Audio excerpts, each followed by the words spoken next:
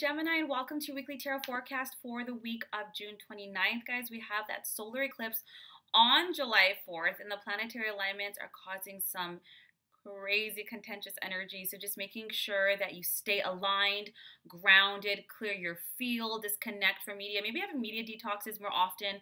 Really helpful. Some of those sea salt baths to really clear the field. Now, this is for Gemini, Sun, Moon, or Rising, so please be sure to check all three. And if this is your first time watching me, thank you so much for taking the time. If it serves you or resonates with you, please like, subscribe, comment down below, or just share it with somebody you feel this can serve. All right, my beautiful Geminis, let's get started.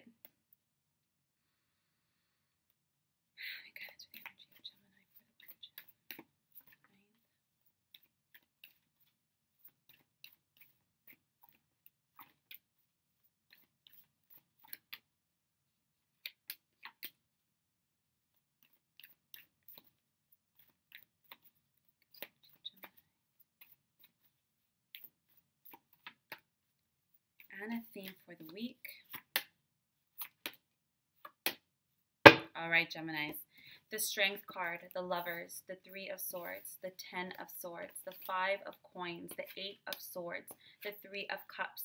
The theme of the week is the Empress, the Six of Coins, and the Queen of Cups. All right, Gemini, you know me, I'm a straight shooter, and my readings tend to be general, but when there's a theme, there's a theme. Gemini, starting out with the Strength card, it looks like there's going to be some release and clearing in the area of your relationships this week. As a reader, and I can only speak for myself, the Strength card for me is the card of breakups. Don't freak out. It's something, it's not just breaking up. It's about really loving yourself, making decisions that are coming from a space of honesty and integrity with who you are and where you're at and what resonates with you. The Strength card, the Lovers, the Three of Swords, and the Ten of Swords. Something has served its purpose, Gemini. Ten of Swords is kind of like, let's take a bow, curtain call. A certain situation has ended. When you have the Three of Swords, yes, this can be third-party situations. You might have found something out, or maybe it's on your end too. It is a card of grief and sometimes of betrayal, and just understanding and being honest with yourself, Gemini. If something from the past, and that includes the most recent past, you know, if you're making decisions for your highest good, for your highest truth, and you're not ever wrong when you do that. This is not a bad move.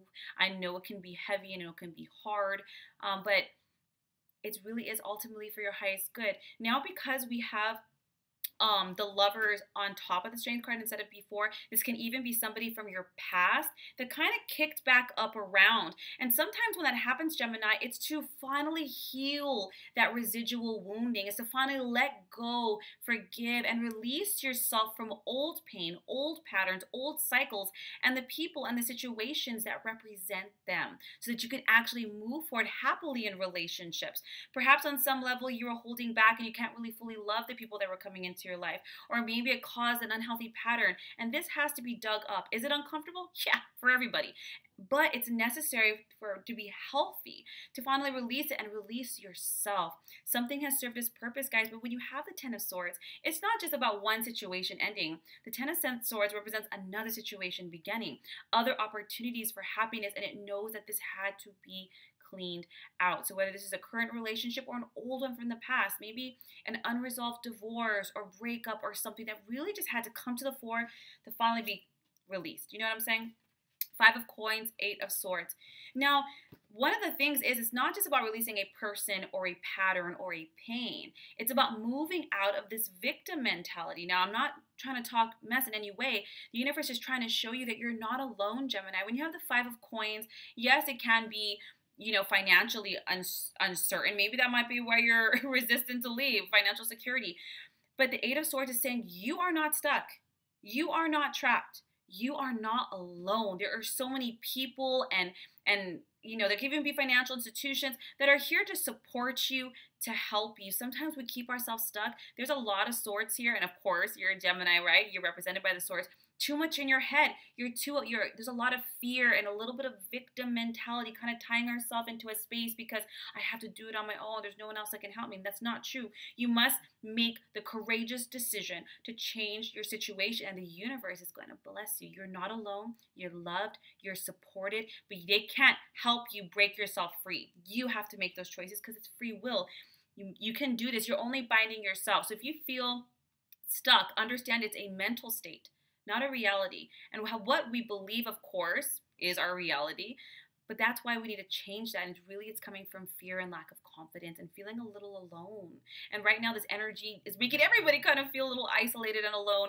You can do this. You have the Three of Cups. The universe is saying, this is a celebration for you. The Three of Cups is a card of good news, celebrations, moving and being with people. As scary as some of these changes can be, it's mental. It's not real. Sometimes it's not even the person.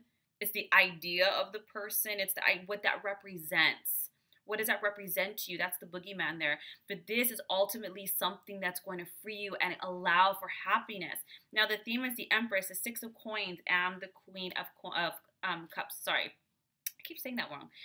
The Empress. Now, the Six of Coins, I'm going to go there really quickly because they're saying, look don't even worry about finances. Even if you get by the skin of your teeth, the universe is going to provide. So don't let that be a reason. I know it's very scary to jump without knowing what's ahead of you, but the universe is going to catch you. Now, you have the Empress. This is about birthing a whole new reality, birthing a whole new life. And sometimes, if any Geminis are out there worried about money, sometimes the relationships we're in or the environments are in, funny enough, are the reasons we're having money issues, because we don't feel valued or feel insecure in those relationships or alone. And actually, when you move out of those houses or relationships, your sense of self-worth and feeling great changes. And guess what else that changes? Your money. And if you've watched me long enough, I've said it a billion times, your emotional world and your financial world always mirror. It has to do with worth, financial worth, self-worth. The universe just hears worth. So when you do something out of self-worth, your money rolls on in. Now we have the Empress, so they're saying this is a time to act. Act on your gut, act on your decisions, and then start moving and creating. The Queen of Cups is about an elevation, healing in your emotions, and learning and shifting into higher levels of love, of relationship. You can't move into a relationship where there's this love and respect and healthiness if you're in choosing relationships that don't contain that. Do you know what I'm saying? They're two different vibrations.